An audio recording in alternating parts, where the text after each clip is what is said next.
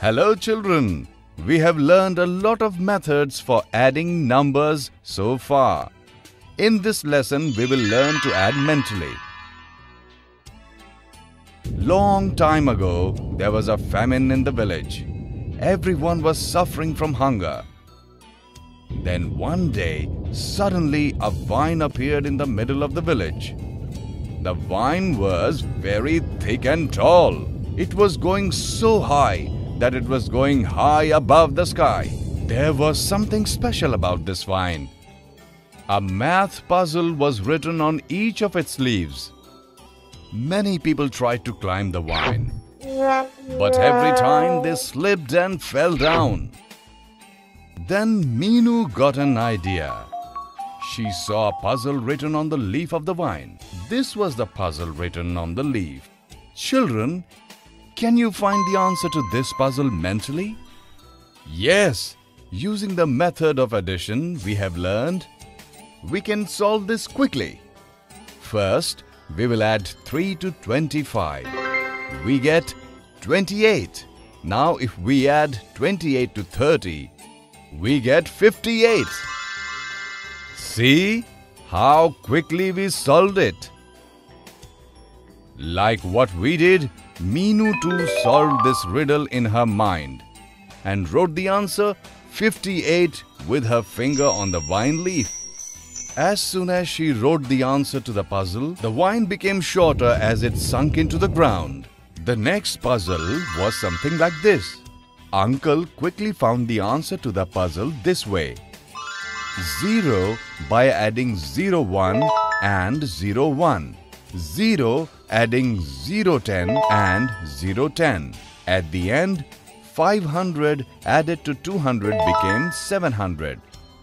Children, remember, if any two 3-digit numbers are to be added, we have only 0 place of 10 and 1. We can quickly find the solution to that addition by adding two numbers written in the hundreds place and adding 2 zeros behind it. Like what Meenu did, Uncle too wrote the answer to the riddle 700 on the vine leaf with his finger. And then again, the vine sunk into the ground and got shorter. Babban started solving the next riddle after seeing Uncle and Meenu doing this. This was the next puzzle. Children, can you find an easy way to solve this puzzle quickly? Come, let's do it together. We can write 128 as the addition of two numbers, 28 and 100. Now with the same process we just learned, we can write 700 by adding 100 and 600. Now it's very easy. If you add 28 to 700, you get 728. Babban wrote 728 as the answer on the vine leaf, and the vine got smaller by sinking down even further. Now there are only 3 puzzles left on the vine. Can you solve these 3 riddles in your mind and help the villagers see what is hidden in the vine?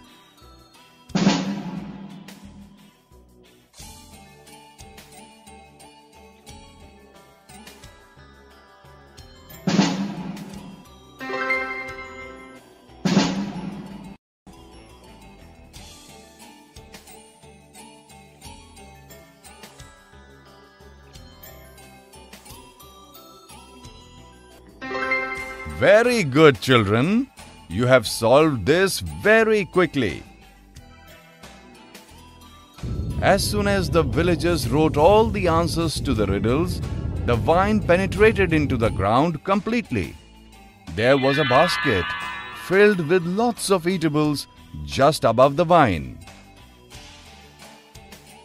The villagers were very happy to see this basket. The villagers got together and ate the eatables which were in the basket, exactly the same way as they had gathered together to find solutions to all the riddles. We saw how we can easily add numbers mentally by breaking the digits and adding them in a different way. In the next lesson, we will see some more interesting examples of this.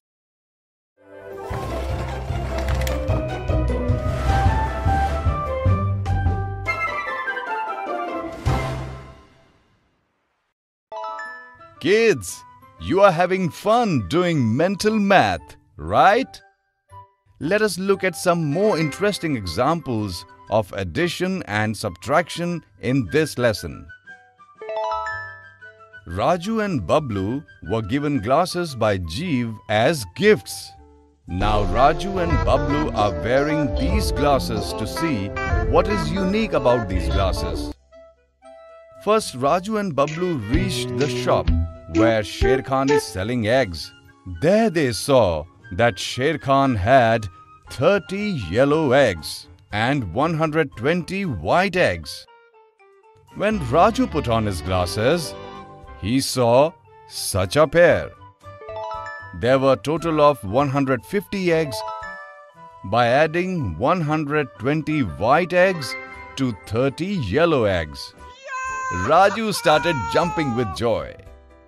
Now Bablu put on his glasses and looked at the eggs, and he saw such a pair. On adding 30 yellow eggs and 120 white eggs, he got a total of 150 eggs.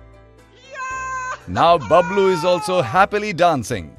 Raju and Bablu wrote down the addition on a paper as it appeared to them in their glasses. Raju and Bablu are surprised how their glasses showed the same addition in two different ways. Are both of these additions correct? We can write the sum of 120 and 30 by adding 30 to 120. We can write in either of these two ways. In this way, the additions seen in both Raju and Bablu's glasses are perfectly correct. Raju and Bablu got excited. They now decide to visit Baban's lemonade stall. There were a total of 42 lemons, out of which Baban used 12 lemons. Now Baban has a total of 30 lemons left. This time first, Bablu looked at the Baban's stall with his glasses, and he saw such a subtraction. Out of 42 lemons, 12 used limes were subtracted, and which leaves him with 30 lemons. Now Raju looked at the stall with his glasses and saw this addition. If you add 12 used lemons to 30 of the remaining lemons, then you will get a total of 42 lemons. Are both equations seen by Raju and Bablu through their glasses correct? Yes, just as we can add numbers in two different ways, we can perform subtraction using addition as we just did. Isn't it fun? Now Raju and Bablu went to the Appu elephant's sweet shop. This time, Raju and Bablu looked at Appu's sweet shop together with their glasses. But Raju looked towards Laddu and Bablu looked towards the Barfi. Children, can you fill these tables using the numbers and symbols above them?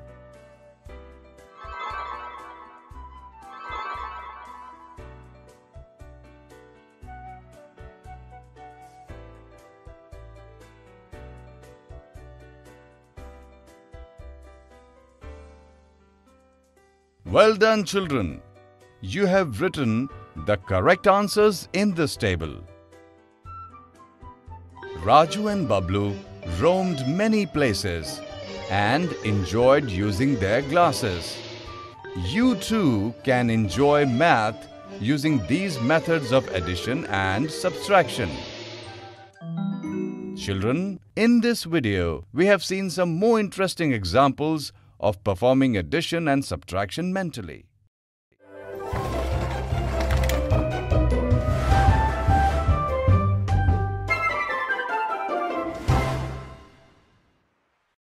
Hello children, we learned the method of adding 2 and 3-digit numbers. But what if we have to add 2 and 3-digit numbers using the carryover method? Let's find the answer to this question in this lesson. One day, Babban was wandering in the forest and regretting how he lost all the 3 wishes he had got from the genie. Then he saw a hen there. But there was something special about this hen. She was sitting on a pile of golden eggs. There were a total of 23 golden eggs. Babban was very happy and he took the hen and all the golden eggs and went home happily. Babban fed the hen daily for a week. And in a week, the hen laid another 36 eggs. Babban is thinking, how many gold eggs he has now? Let us help him. To find the total number of gold eggs, we will add 36 to 23. Do you remember you learned in class 2 about how to write 2-digit numbers using the method of tokens of tens and ones? We can write 23 and 36 using tokens like this. We will first add the ones tokens. Add 6 ones to 3 ones and we get how many ones? 9 ones. Now if we add 2 10 tokens and 3 10 tokens, how many do we get? Perfect! 5 of 10 tokens. Thus, Babban had a total of 59 gold eggs. Babban gave her more grain in the following week. And the hen gave him 128 gold eggs that week. Babban started dancing happily. He started thinking that he will now definitely become the richest man of the village. Let us see how many golden eggs in total Babban has. We will add 128 and 59. First, we will write 128 and 59 using tokens. Is this correct, children? We have a total of 17 tokens of ones. Now, how do we write this? We can add 10 of ones tokens and get 1 token of tens. How many ones tokens left? We have 7 ones tokens left. We will write this 1 tens token along with the rest of the tens tokens. We can show this by writing a 1 over 2. This process is called carry over. How many tens tokens do we have now? 8. Now what shall we do in the end? Yes, we would write 1 as the total number of tokens of 100. Oh wow! Babban now had a total of 187 gold eggs. Babban now started feeding his hen with fodder. And the hen kept giving him more golden eggs. After all, Babban became the richest man in the village. Children, in this lesson, we have learned the method of adding 2 and 3-digit numbers using the carryover method. In the next lesson, we will see some more interesting examples of this.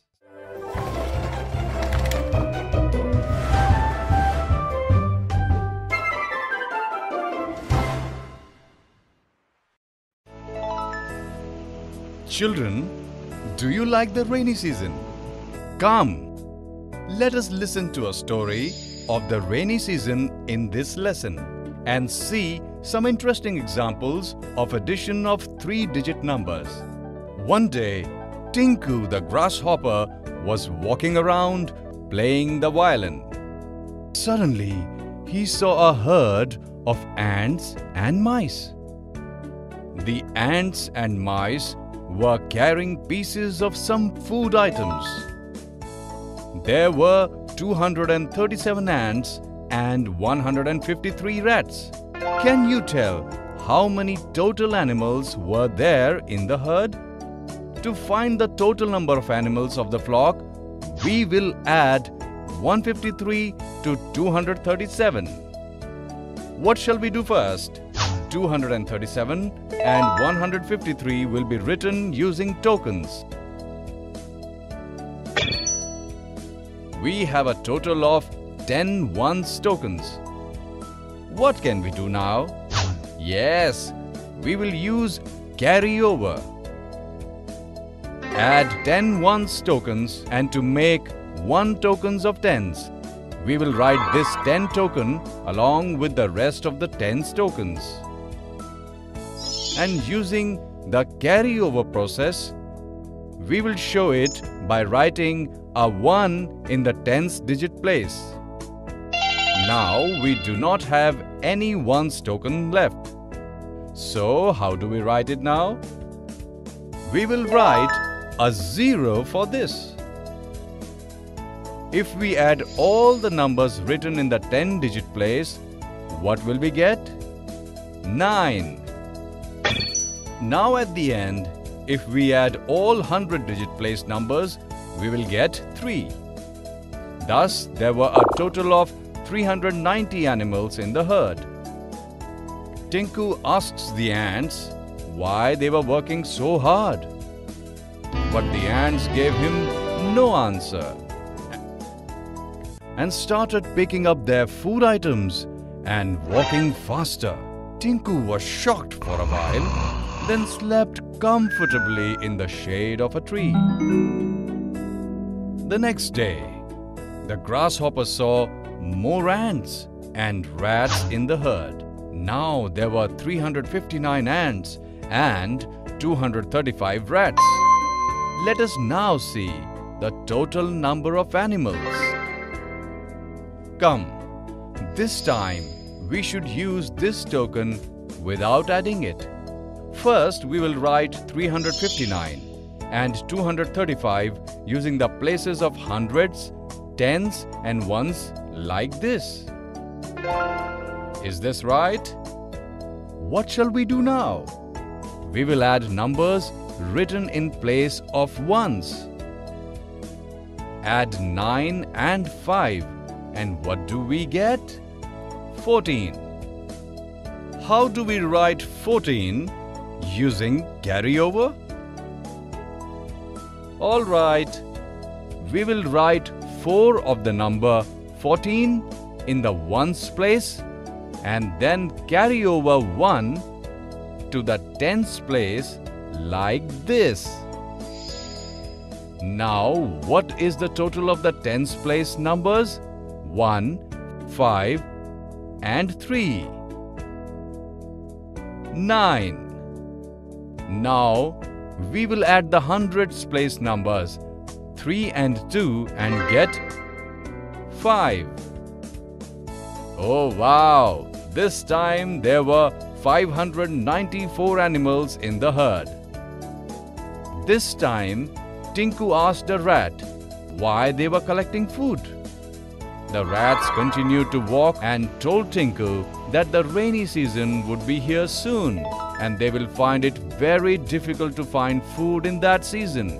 So the ants and the rats were gathering food for the rainy season. Tinku laughed at them and said that they were working so hard in vain. They should also dance like him and have fun. Saying this, Tinku went away playing his violin. The next morning, it started raining heavily. Tinku was very hungry and started wandering around in search of food. He then reached the house of the ants and mice. He apologized to the rat that he had learned the lesson of his carelessness. And he now knew that it is sensible to work hard. The rats gave him some food, and everyone happily started enjoying the rainy season. Children, in this lesson, we have seen some interesting examples of addition of 3-digit numbers.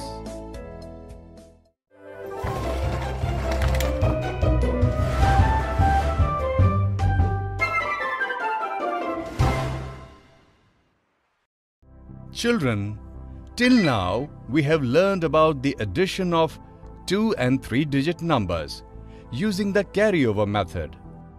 In this lesson, we will look at some common mistakes related to it. Raju and Bablu are playing a unique game. Raju has hidden some puzzles for Bablu in the village. After solving each puzzle correctly, Bablu will reach the location of the next puzzle. There, he will find another puzzle. Once all the puzzles are solved, Bablu will find Raju's hidden object. Here is Bablu's first puzzle. Golu distributed 445 laddus to his friends on the first day and 227 laddus the next day. Golu has written the sum of the total laddus distributed here. Solve it and get your next puzzle. Is this addition correct? Yes, you have rightly found out that this addition is incorrect. Can you tell what went wrong here? Here, while writing addition of 5 ones and 7 ones as 12 ones, we forgot to write the carryover of 1. Can you write the addition correctly? We will write addition of 5 ones and 7 ones as 12 ones using carryover like this. Now what is the sum of the carryover 1 10 added to 4 tens and 2 10? 7 tens. Now in the end, how many hundreds are there by adding 400 and 200? 600. Thus, the answer to Bablu's puzzle is 672 laddus. Bablu remembered that he saw the number 672 hanging at Appu Halwai's shop.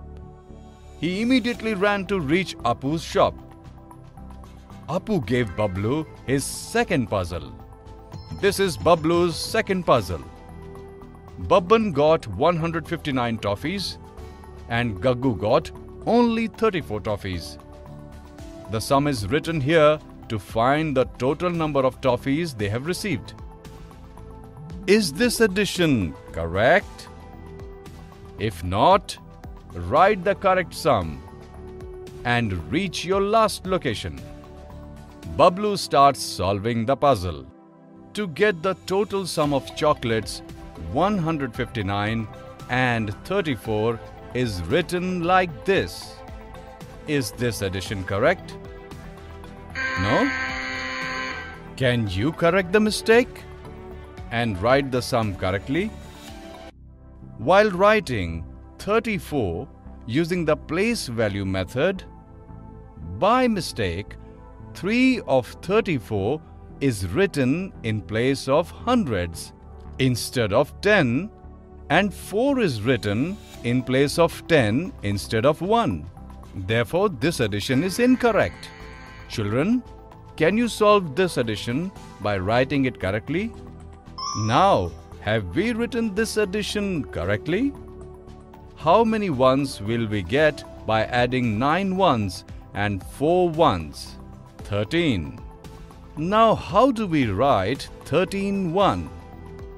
Yes, for 13, you will write 3 in the ones position and carry over 1 to the tens place like this. Now, how much the total of carryover added as 1 10, 5 tens and 3 10? 9. Because there is no number in the hundreds place in 34, we will write 1 in the 100th place of 159 in the 100th position in this way. Bablu also found the answer to the second puzzle, which is 193 toffees. Bablu remembered he had seen this number at Chanda's shop and thought that it may be his last location. With this thought, Bablu went to Chanda's shop. On reaching there, Bablu saw that Raju had hidden a cake to celebrate his birthday. Look how happy Bablu looks. Children, in this lesson, we have seen some common mistakes related to the addition of 2 and 3-digit numbers.